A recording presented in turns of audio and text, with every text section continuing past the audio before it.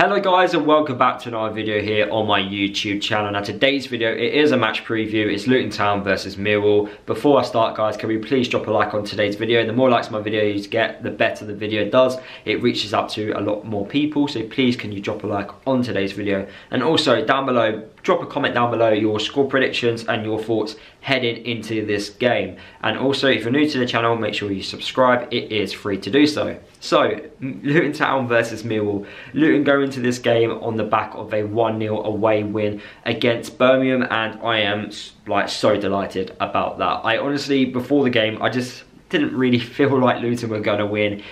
You know, I normally pick out a few like games within the season where I feel like, yeah, we're just not going to get anything from those types of games, and yet again Luton proved me wrong. And this season we've done it a few times. We've gone to places where we don't normally do too well at and actually win, and we've got one of the best away records in the Championship this season. And we are literally, if we win one more away game, we have broken a club record in most away victories in the second division. So that could be something which we will achieve this year. And you know, it just shows you how, you know, far we've come, but also how much we are improving as a team.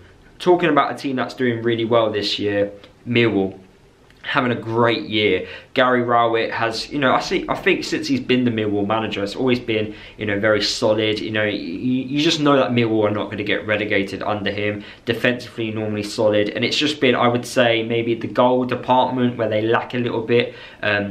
And if they scored a bit more goals, that's when they can, you know, try and compete into those playoff places. And I feel like this year they are maybe doing a bit what Luton have been doing, going to places and winning, which they don't normally do too much, but also scoring a lot more goals and beating teams, getting over the line, game management, doing that extremely well. And that's why Millwall are doing having a fantastic season so far. They're in those playoff positions, and this game was actually meant to happen in December. I'm kind of glad it didn't happen at the time, because Luton had a defensive crisis and also, you know, start of a, you know, new chapter under Edwards, whereas with Millwall they were on fire, you know, ready to go and wanted to beat us, and they probably could have beaten us then. Whereas this time around it obviously will be a lot more harder. Both teams are on good form, I would say, and yeah, you know, this is both of our teams' game in hand.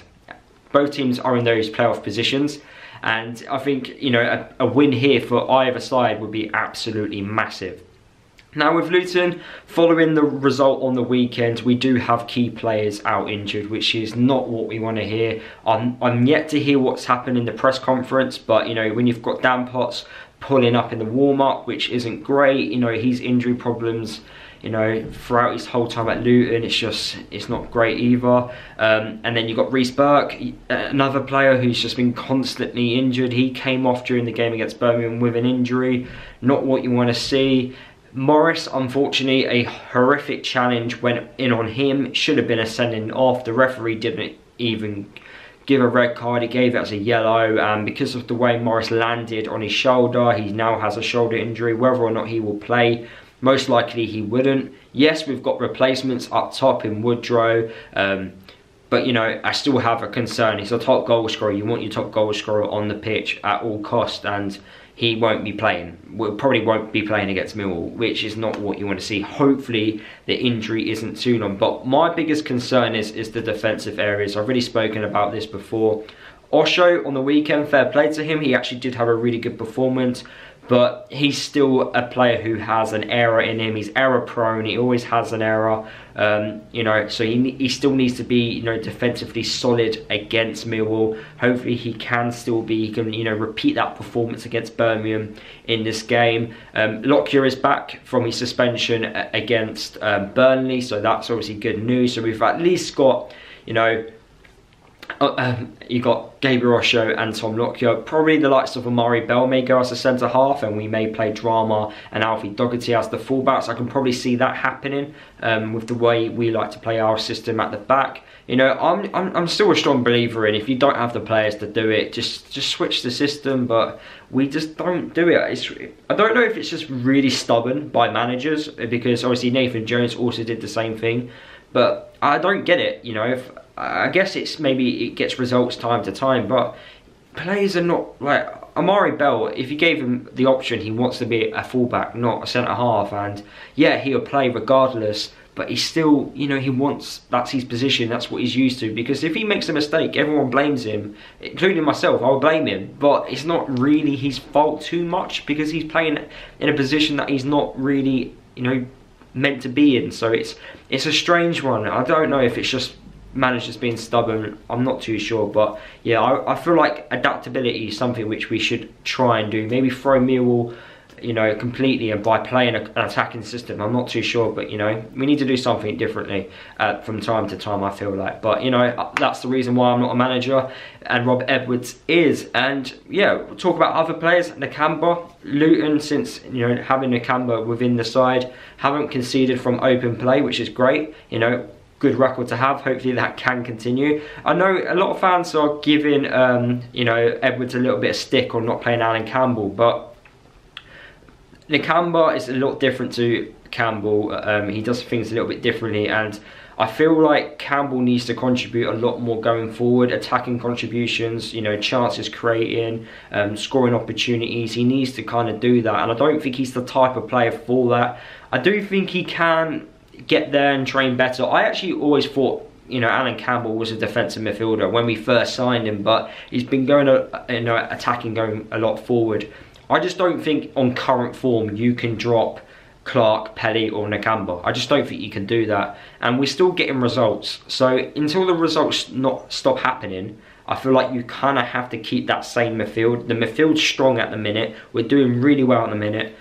It's just, you know, defensively in the centre backs and also the strikers are where the current problems are at this moment in time. But that's really it. So I can understand why Campbell isn't in the side. I know it's not. I know fans want to see him play because you know, he is a good player. But what can you do? Pelly's performing week in, week out consistently, and he's been a completely new player under Edwards. Clark's, you know, pivotal on how we do well in attack. And Nakamba, since he's been starting week in, week out, we've not conceded from open play. So far, it's been so good, you know, with what we've been doing. So I can understand it all. But going into this game against Millwall, it's going to be hard. It really is going to be hard. You're playing against a well-drilled Millwall side who can cause us plenty of problems, you know, especially from set pieces. I've always known Millwall to be a dominant side from set pieces. So I wouldn't want us to give away cheap, you know, fouls in certain areas.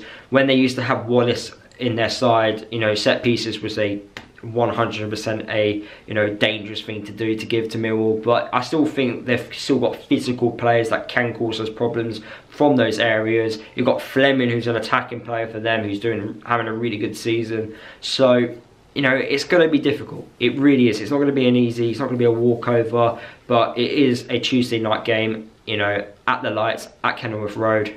Let's make it a fortress and let's try and get a win. I would take a draw because of how good Millwall have been recently, especially in recent form. But, you know, hopefully we can do better than that and get the 3 points. But there you have it, guys. That is my overall thoughts heading into this game against Millwall. Let me know your thoughts down below. And yeah, I'll see you guys in the next video.